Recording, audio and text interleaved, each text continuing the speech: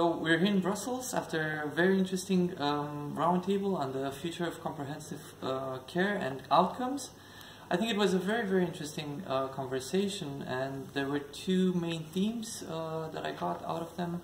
And I think the first one is about the transition through different type of therapies, that we're going from current therapies to novel non-replacement therapies to gene therapy, and all of these require completely different outcome measures, and this completely changes the entire landscape. And I think this was a very good conversation, a very good roundtable on what are these different ways of looking at the outcomes. And the second theme was the role of comprehensive centers, comprehensive care centers in this landscape, in this changing landscape.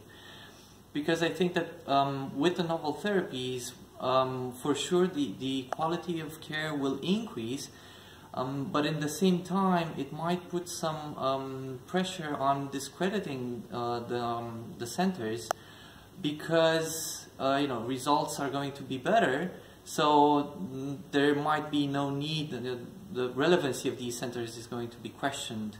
But in fact it's quite the opposite, that they become more relevant, especially because they need to answer to completely new outcome measures and to find them and to deal with the expertise needed for these novel therapies. So I think we're in very interesting times where the landscape of hemophilia care is changing drastically, and we need to look at these outcome measures and the relevancy of the comprehensive care centers.